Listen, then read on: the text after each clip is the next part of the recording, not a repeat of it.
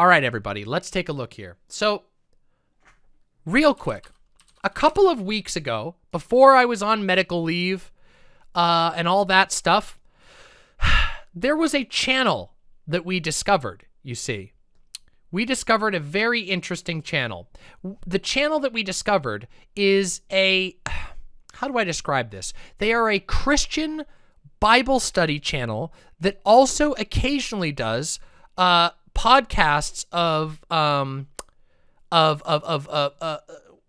political commentary, pop culture political commentary from a, let's say, extremist Christian worldview. And I gotta say, it's been very, very wild, and they've been posting a lot of stuff. So we're gonna have some options, which means we're gonna pull up their channel here. We're gonna look through and see what we can find, and we're gonna pick one. Cause yeah, it's gonna be interesting. Hold on a second though. I'm having a little bit of difficulty locating their channel. Is this the one? Yes, I found it.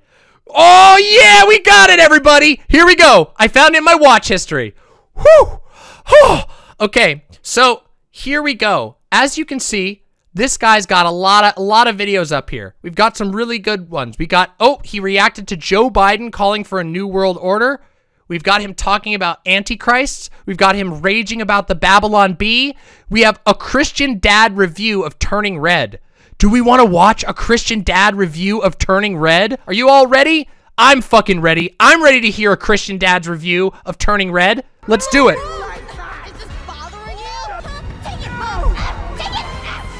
Well, hello everybody. My name is Spencer Smith. I am a Christian dad, and I'm here today to review a movie about rebelling against your parents, embracing witchcraft, and doing whatever you want to do with your life despite all warnings of Pog! Fucking poggers! I'm so here for it. That movie sounds based. Let's do it. Let's see where this goes. Common sense and wholesomeness. Basically what I'm trying to say is we're going to review a new Disney movie. Isn't this like the plot of every single Disney movie out there? Your parents say don't do it, but I'm going to do it, and somehow there's a... Is that the plot of every Disney movie?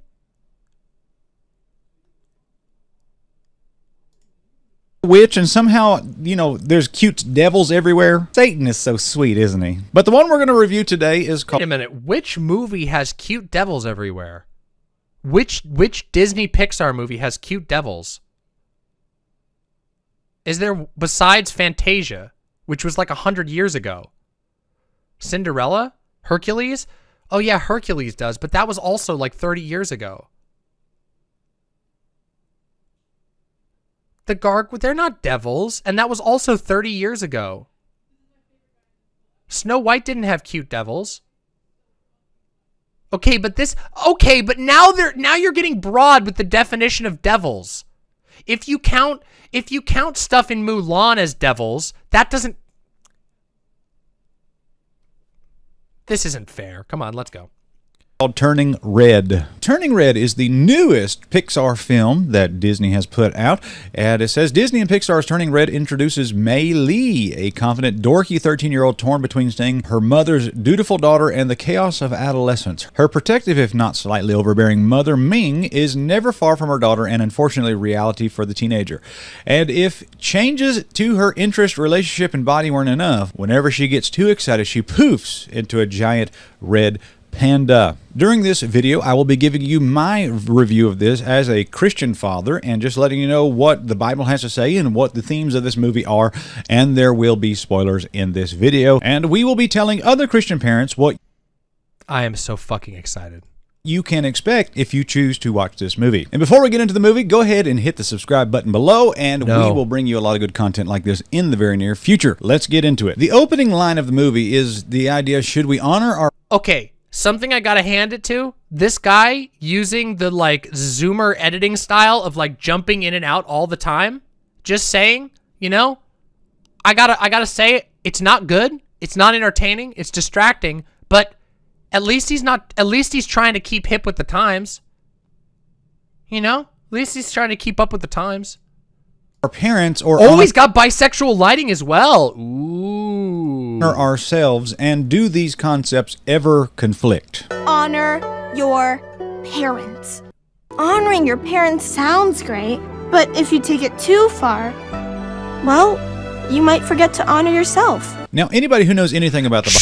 True! True! You might forget to take care of yourself if all that you do is live for your parents. That's actually super true.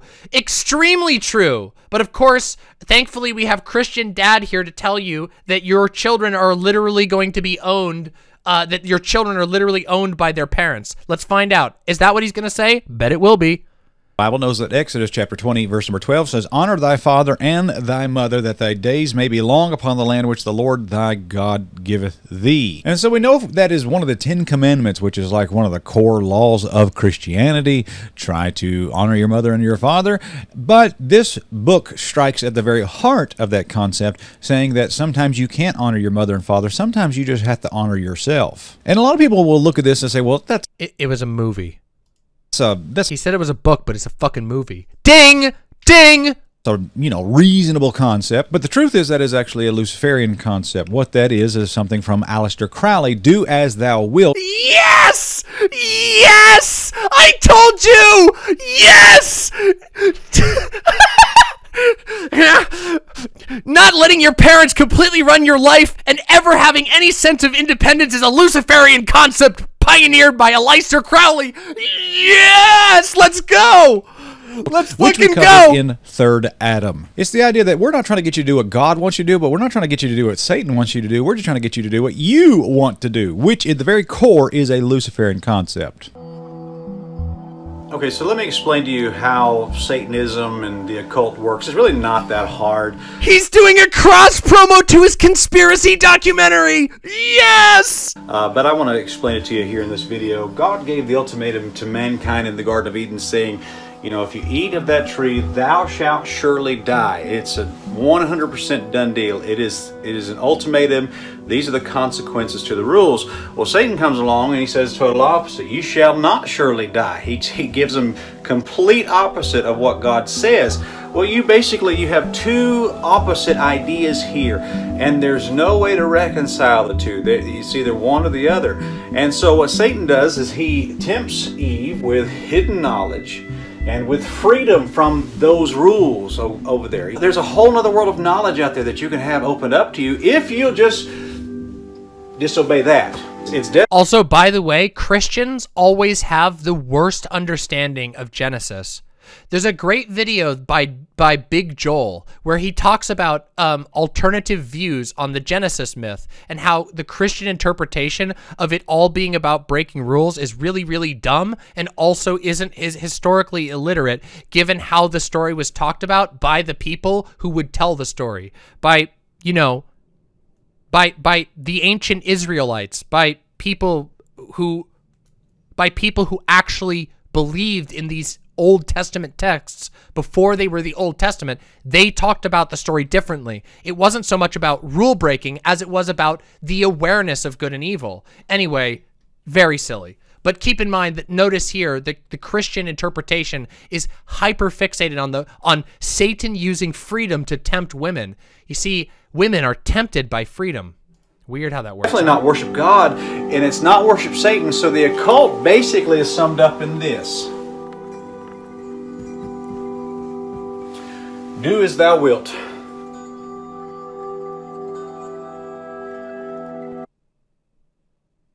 It's Varus.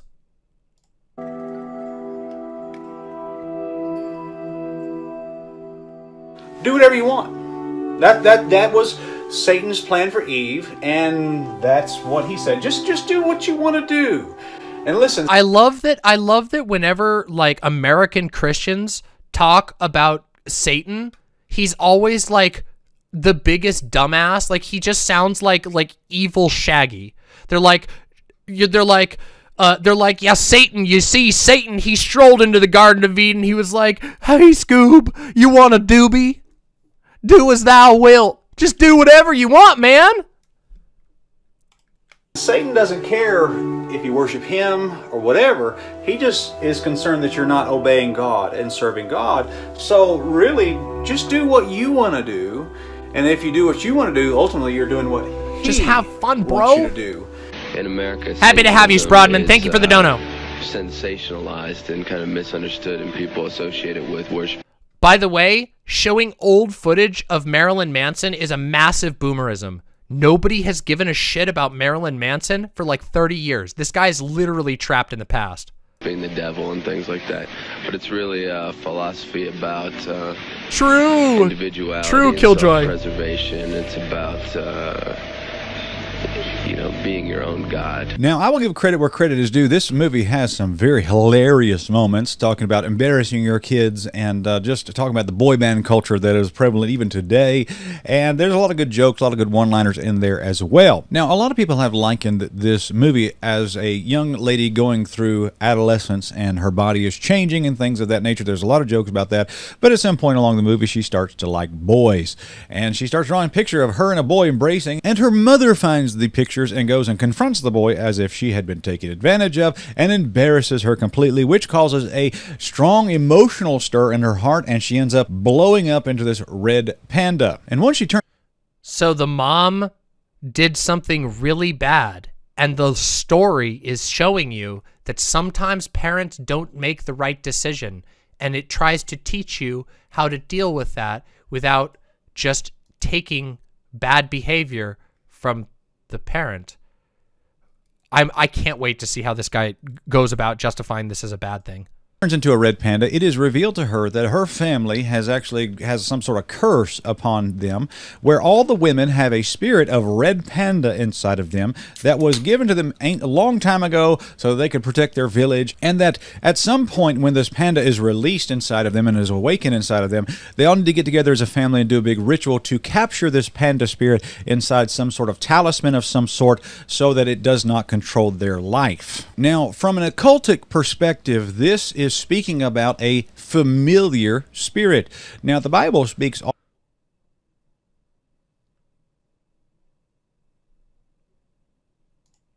oftentimes about familiar spirits. It's actually a very common concept there. First mentioned in Leviticus 19:31, regard not them that have familiar spirits, neither seek after wizards to be defiled by them. I am the Lord your God. Now, for you to understand this and to make the connection to this movie, the root word of the word familiar is family. And this is a generational spirit as defined by the occult. So they say, like, you know, if you have the familiar spirit of alcoholism, then that is a generational thing. And what? If you have the familiar spirit of alcoholism, wait a second, can I hear that back again? What? Generational spirit as defined by the occult. So they say, like, you know, if you have the familiar spirit of alcoholism, then that is a generational thing. And the familiar spirit is a family spirit, which lines up exactly with what this movie is teaching about. Our family has this spirit of a red panda that comes out and attacks people, and we have to harness this demon in some sort of talisman so that it doesn't destroy everybody. And it is revealed to the daughter that she has to have some sort of ritual done so that she can separate from the panda spirit. You already said this. You already said this. You're repeating yourself. You just said this part. You're summarizing the plot again, but you just said that. On the 25th, which was the red moon. The problem is that she is working and saving money to go to a concert of a boy band, but they get the date wrong, and turns out that the moon turns red on the same date of the concert. So she's torn between going to the concert or going and having this ritual done so that she can have this panda spirit separated from her. And then her grandmother and all these aunts show up, and it turns out that all of them have had the same experience. It is a generational thing for women, and that even her own mother had to go through this ritual to separate the red panda. It's about family, family, family. From her. So they come together, they all do the big ritual, and the funny thing is that there really is serious Eastern occultism being shown all throughout this movie. There is a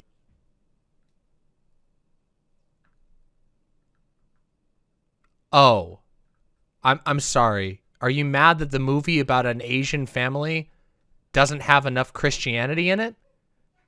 I feel like that's unfair even as a Christian reviewer. Like, even as a Christian reviewer, it feels unfair to, like, if you watched like a kung fu movie or a wuxia film, would you get mad that there was like depictions of that country's religion in it? I guess so.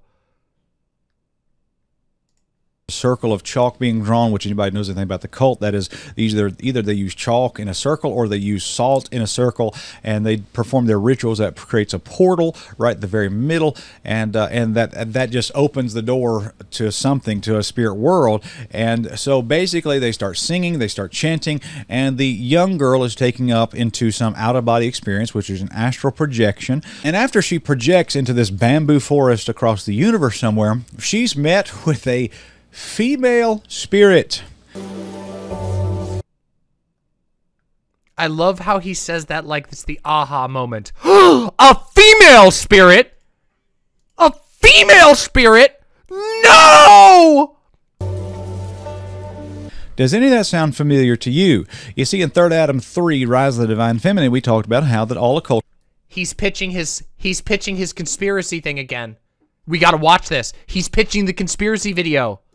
Occultism is somehow tied to a female spirit, and it all goes that way. They worship the divine feminine, and so this spirit woman gives this girl a portal to walk through, that she can go through the ritual and separate from the panda spirit. But she decides that she does not want to do so, and what she does is she actually decides that she's going to rebel against her parents and embrace this demon and do whatever she wants with her life. Now, 1 Samuel 15:23 says, "Based. We're big fans of demons. She embraces the demon. The woman demon, the female demon." For rebellion is as the sin of witchcraft, and stubbornness is as iniquity and idolatry. And so we learned there that rebellion and witchcraft go hand in hand, which is... This is what all Christians do, by the way. Christians love to pick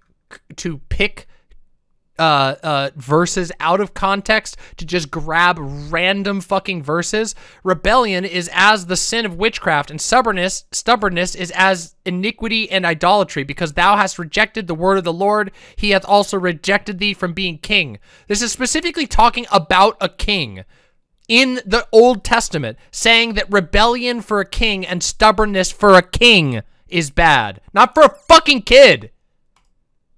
What exactly these people are doing here in this Disney movie. She is rebelling by embracing the... Lady Hopium says, I grew up having that verse specifically shouted at me constantly. I'm very sorry about that. Yeah, stupid shit like this gets constantly fucking dragged out, even though this is specifically talking about a king. Demon spirit that she has inside of her. But then again, this is a Disney movie, and that's basically what all of them are about. Reject what your parents say. Reject what's right. Go. Hey guys, do you guys remember Aladdin? Was Aladdin? I love the part in Aladdin where Aladdin told his parents to fuck off. Do you guys remember that part? Oh, wait a minute. Sorry, not Aladdin. He's an orphan.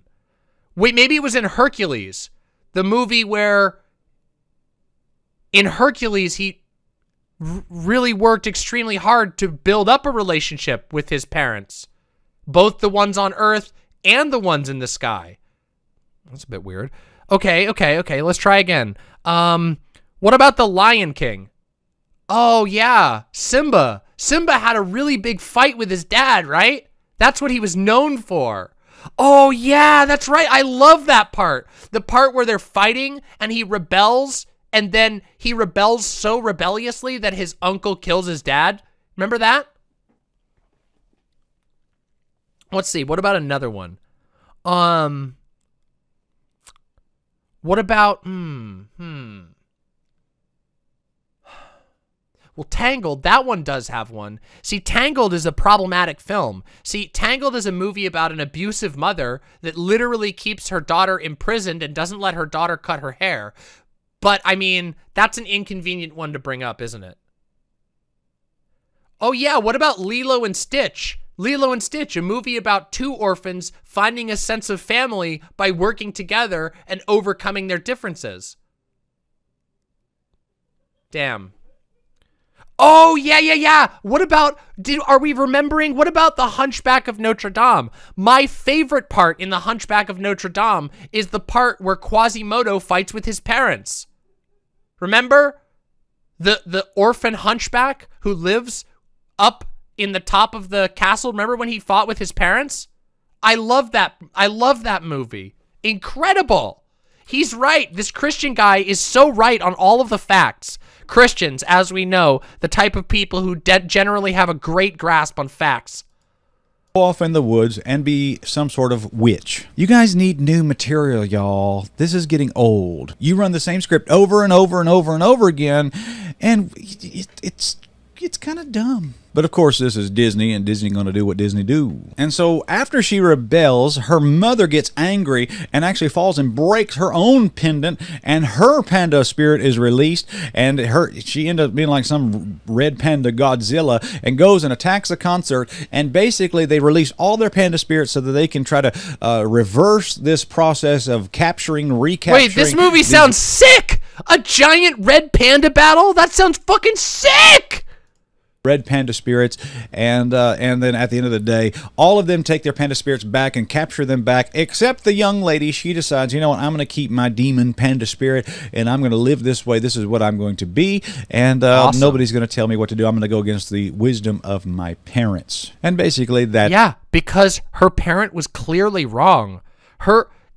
Even in this guy's review, it's so obvious. The mother literally accused a random kid of harming her daughter because her daughter drew a picture of him, and then the mom destroyed an entire concert that her daughter was afraid of, that her daughter was excited for because her daughter didn't listen to her. Yeah, holy fuck.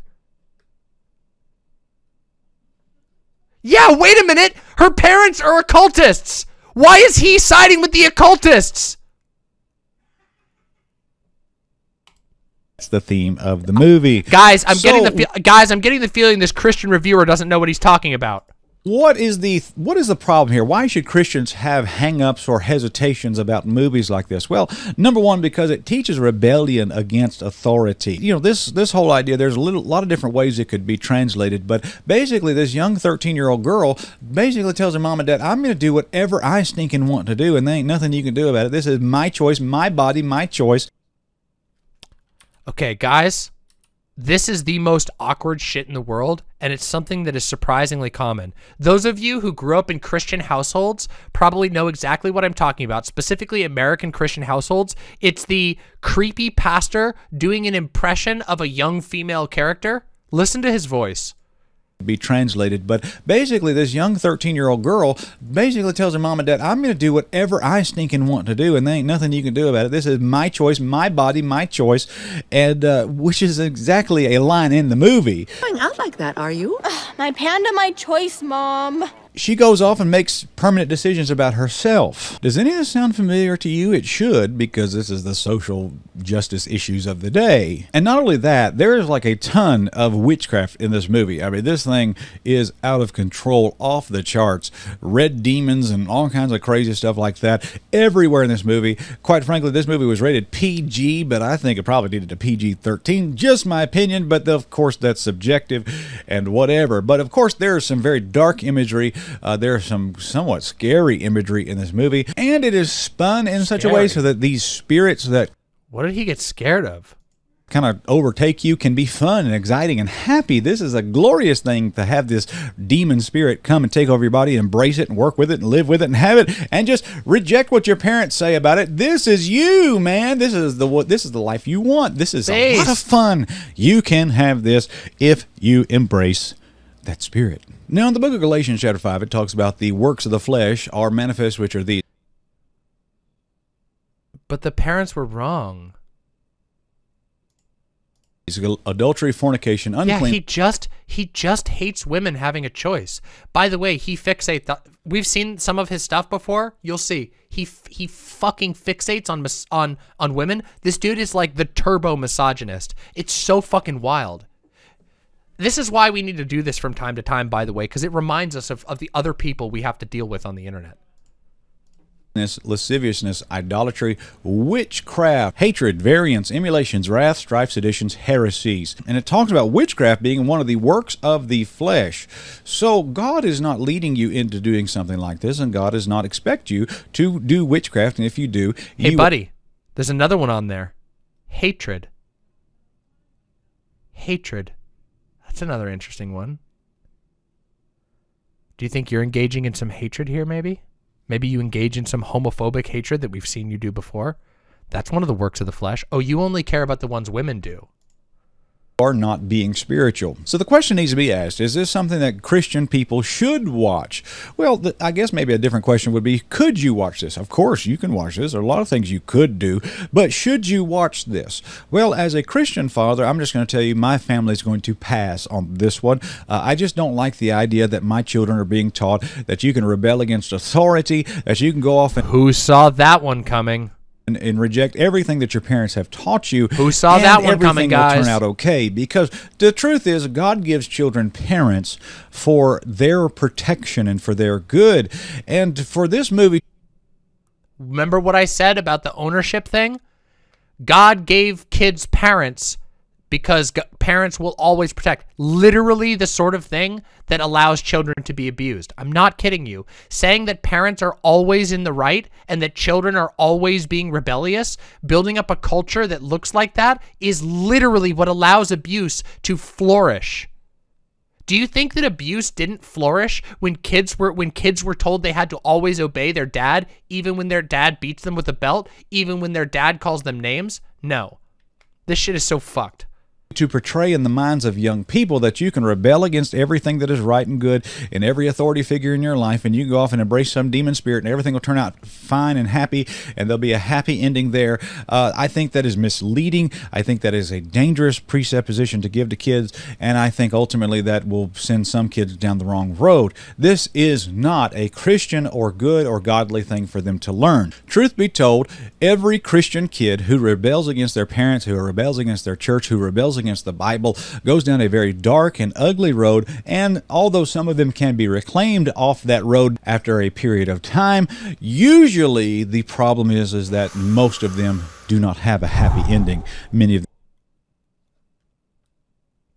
If you rebel against your parents, you will die. You will have a bad ending and you will never come back. And if you let your children rebel, okay, guys, I'm not kidding you. I'm not even being a small bit hyperbolic here. The idea that if your children ever disobey you, that they will forever be tainted and that they will die is what leads parents to feel like they're justified in hitting their kids. If your worldview says that children who disobey become corrupted and die young, then in people's minds, they will conclude that it's okay to do anything to prevent that from happening.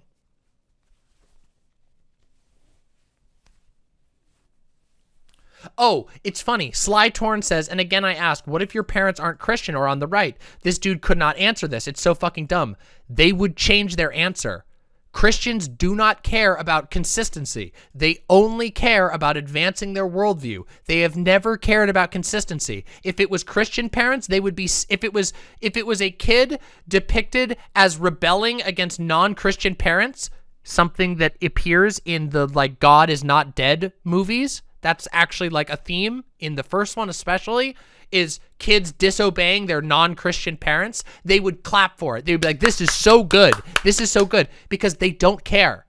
What they care about is you admitting that God is good and that you should be a Christian. That's all they care about. This is one of the things that you will find out about zealous fundamentalist Christians. They do not care about consistency. They do not care about honesty. They care about advancing their internal perception of God's will. And they will do anything to make that happen. Them have a very sad ending. I want to tell you kids this: your mother and father were given to you by the Lord, and they were given to you for your protection, for your guidance, and for you at 13 years old to decide that I'm going to do whatever I want, I'm a grown adult now, proves how completely ridiculously foolish you are, and you need parents. Trust me, you need your mom and dad. But you see, Disney has a long history of teaching this to their kids. I mean, that's what... Oh yeah, I forgot. At the end of this movie, she murders her parents. Do you guys remember? That was the best ending ever. At the end of this movie, she murders her parents. That's why she doesn't have parents anymore. And then Disney goes, this movie is approved by Disney. We approve at Disney of murdering your parents. Frozen was about. I'm just going to let it go and do whatever I want. Nobody's going to tell. Oh yeah, Frozen. She was like, let it go, let it go, let go of the rope that your parents are hanging off of. It's a noose. They will die. I hate my parents, yeah. Me what to do anymore. This, at the end of the day, is rebellion. And the Bible likens rebellion unto witchcraft. Rebellion. And oftentimes when somebody is rebelling, they end up somewhere in the world of witchcraft. And this is not good. This is not Whenever your children don't listen to you, they will become a witch. godly. And I think feminism is a manifestation of this. Not only that, that's what these people are saying. Yes! Oh, I missed this content, imps. I missed us finding crazy Christians to react to. Oh, the hogs! I missed laughing at the hogs. Based. Fucking hell yeah, brother. Become a lesbian and practice witchcraft. Do it. Why are so many of the letters here orange and then there's a rainbow in there? Did he change this? I didn't say it. They said it. That's what they believe. So I went ahead and watched this movie for you, and just so you didn't have to, give you a heads up on what this is. But guys, I'm going to tell you, this thing is not something that I think has lessons in it that I want to instill in my family. I want my kids to know that sin is ugly, that rebelling against authority is an ugly thing, rebelling against what's right, sneaking around on your parents and going behind their back and doing secret things without their... Hey, what about parents mistreating their kids? Do you think that's an ugly thing? No, you don't care. Do you? Their approval. Guys, no joke. I would be willing to bet money that this guy is a dangerous father. I would be willing to bet money. I have no evidence of this. This is purely a character assassination, but I would personally be willing to bet money that this guy is a absolute bitch to his kids. Is a dangerous concept, and you should not be doing these things. This is horrible, awful, and it will cost you severely. Like, this will ruin you. Like I said, Wait, can we go back through that? Dangerous concept, and you should not be doing these things. This is horrible, awful, and it will cost you severely. Like, this will... Disobeying your parents ever will cost you severely. Incredible. Ruin you. Like I said, the movie is very misleading in that it gives a very happy ending to this young lady who decided to embrace a demon and reject her parents' counsel and wishes. Gives a very happy ending, but the truth is, if you go this way, there won't be a happy ending. It'll be a very dark, ugly ending, and that's why the Bible says so much about the guidance of your parents, listening to the wisdom of your fathers, and lining up with spiritual authority in your life. And if you do so, then you notice that he said there at the end, the wisdom of your father. It's a bit of a little self-report there, huh? Have a boom, blessed boom, life. boom, boom. Well, that's all for today. This movie, I would say, thumbs down. No way. Not as a Christian father. I will not let my kids watch this. You may think that I'm just some, fuddy-duddy Ned Flanders type guy, but the truth be told, Correct. I'm trying to raise a family for God. No, Ned Flanders is 10 times the man you are. Here trying to do the best I can to teach my kids the right lessons, and this movie from Disney Pixar does not help me in that cause. We're going to pass on this one. Guys, if you're new, subscribe to this channel. Shut the fuck up. If you can skip the credits, I can skip the credits.